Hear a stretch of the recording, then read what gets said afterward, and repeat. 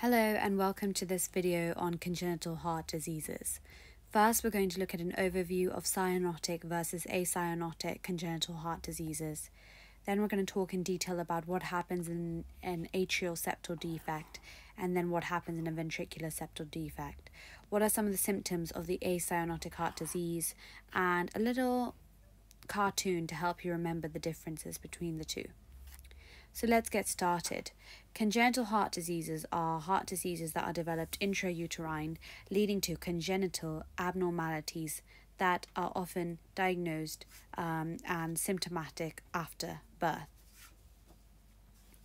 What are the differences between cyanotic versus acyanotic heart disease? Well, the differences between cyanotic and acyanotic heart disease lie in the shunting. Is the shunting right to left, or is the shunting left to right? This is really important to understand. So if you remember that the blood that is returning from the body into the right atrium from the superior and inferior vena cava is blue, because essentially it's deoxygenated blood. It has a lot less lower volume quantity of oxygen. Therefore, you're getting this blue blood from this human body back into the right atrium. From the right atrium, that blue blood enters into the right ventricle, where it goes into the pulmonary arteries and it enters the lungs. From the lungs, this deoxygenated blue blood picks up oxygen. The red blood cells pick up oxygen, and that as that oxygen is collected in the lungs, then this oxygenated blood leaves the lungs and comes and enters the left atrium of the heart. Once it enters the left atrium of the heart, from there it can go into the left ventricle and then supply from the aorta the body. Now, as you can imagine, if there is a defect, if there is some sort of problem or abnormality within this wall which separates the right ventricle from the left ventricle, that may be known as a ventricular septal defect. That's going to cause mixing of this blue and red blood. In fact, if from the right side, we know that the blue blood was entering the heart on the right side, and as it left the right side, it was going back into the pulmonary to enter the lungs. But if, remember, there is some sort of fault which causes this right-sided blue blood to mix with the left-sided blood, aka a right to left shunt.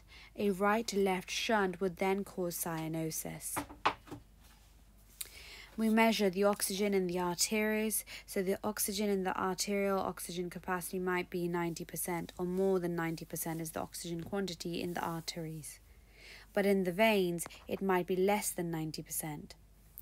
But when we have an oxygen quantity in the arteries less than 90%, if it's 80 to 90%, that is quite low.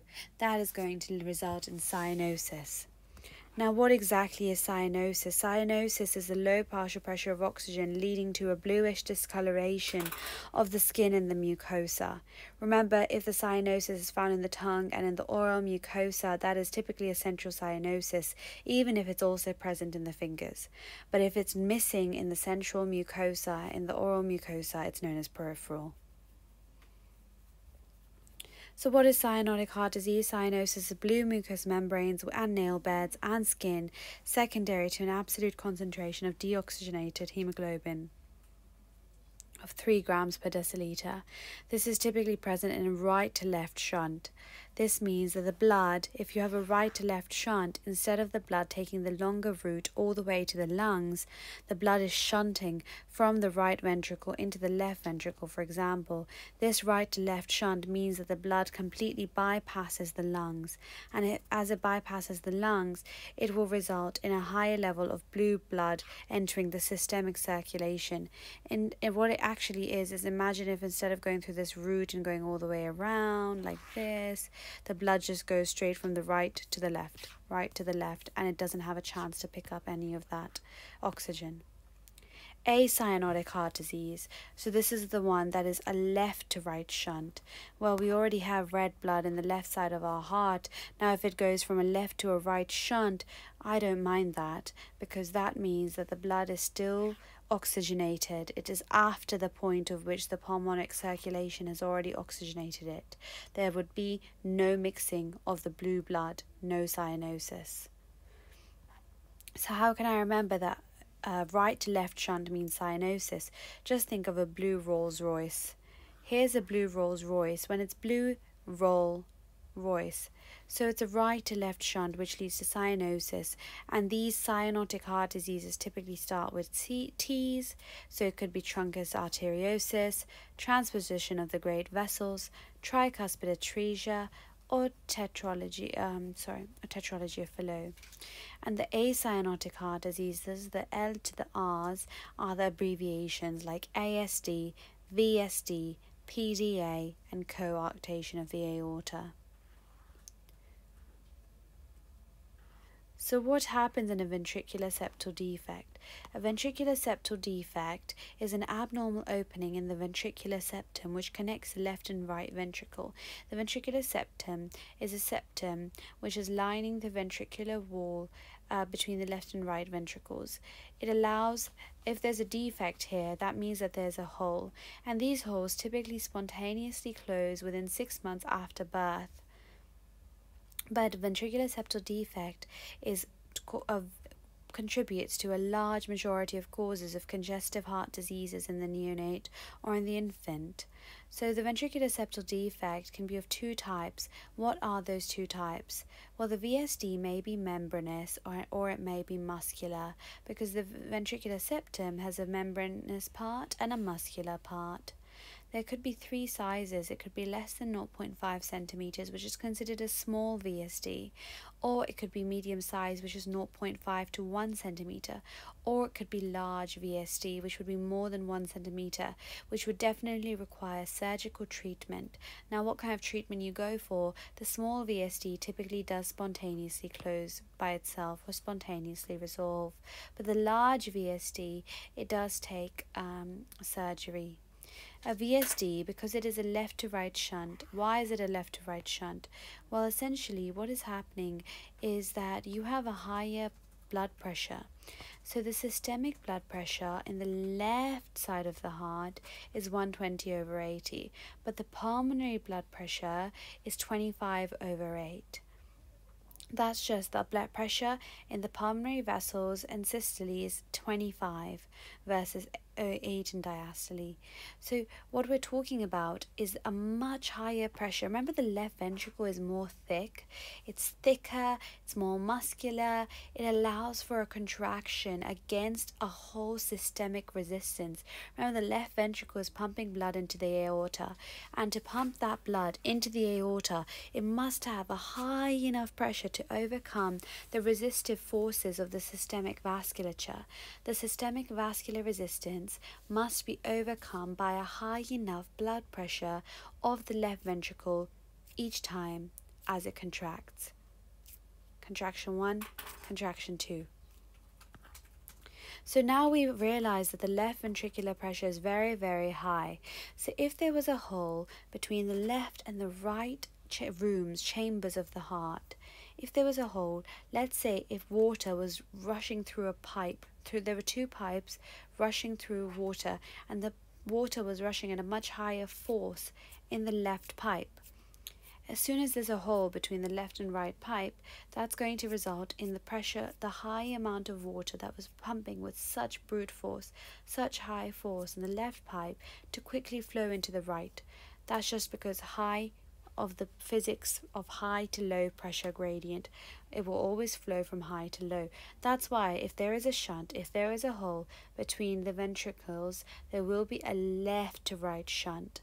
And that would have been acyanotic because it's already bypassed the pulmonary sorry, I shouldn't use the word bypass. It's already gone through the pulmonary circulation. Now you're just getting red blood, which is going into the left side of the heart, into the blue side, but you're spreading oxygenated blood.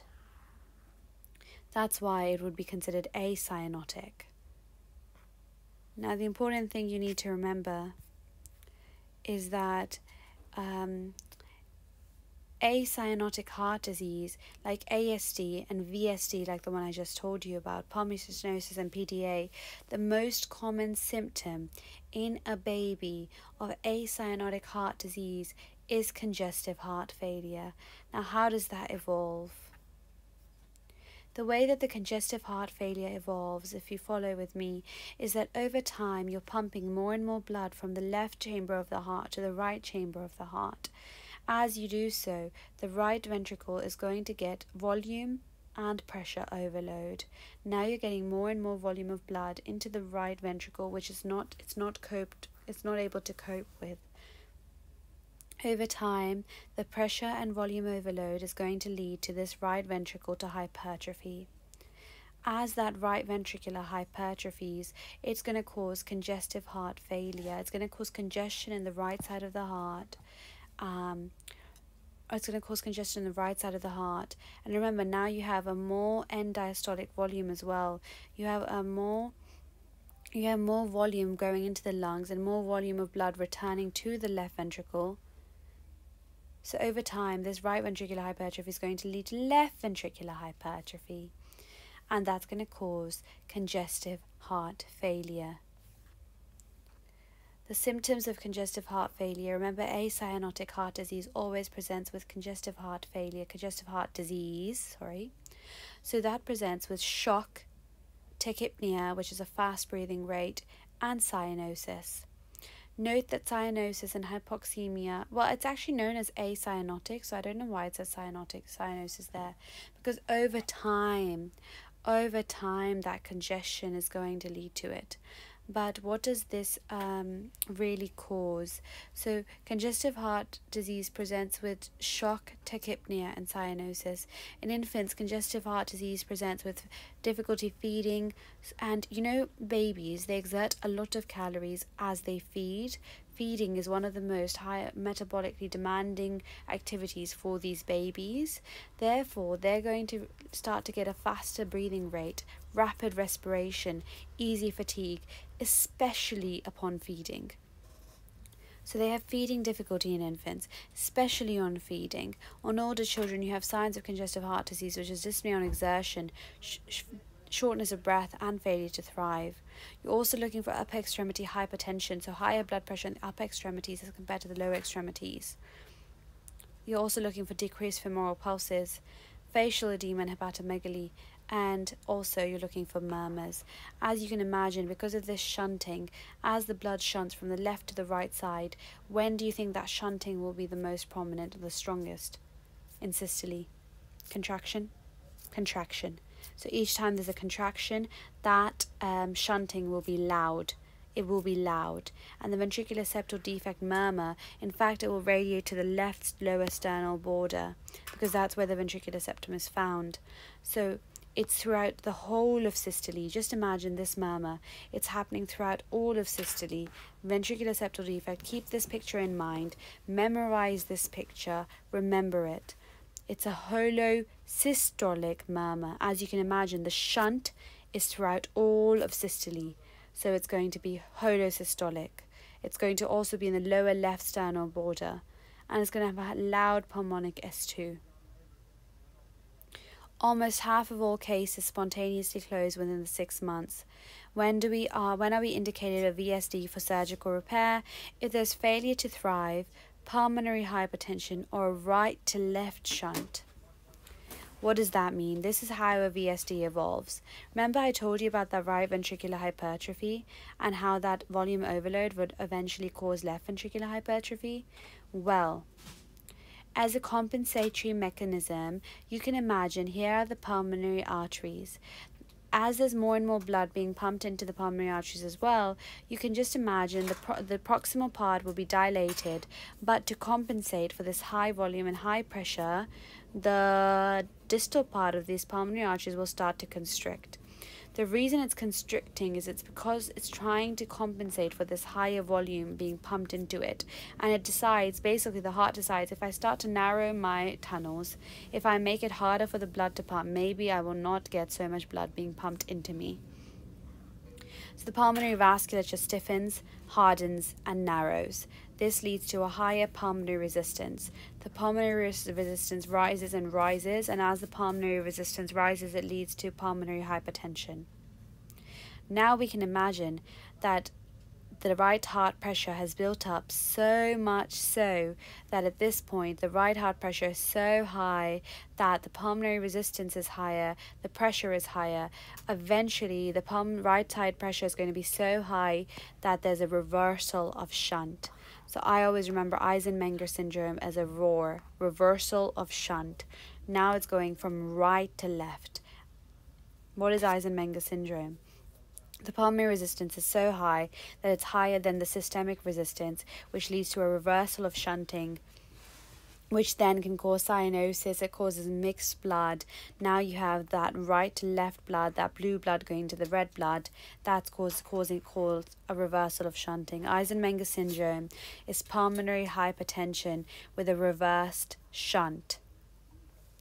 A large left to right shunt may cause irreversible high pulmonary vascular pressure, high pulmonary vascular resistance. When the pulmonary vascular resistance gets too high, it's going to cause a reversal of the shunt going to right to left. Causes a bidirectional shunt flow with resultant hypoxemia. Now you have low blood pressure within your arterial blood too, leading to hypoxemia, which is low partial pressure oxygen in the blood. Eisenmenger syndrome is not actually something that you are born with. It is a pathophysiological condition which comes as a result of this right ventricular pressure, right ventricular pulmonary hypertension. That's everything for a VSD and symptoms of congestive heart disease. I'll talk about ASD in the next video.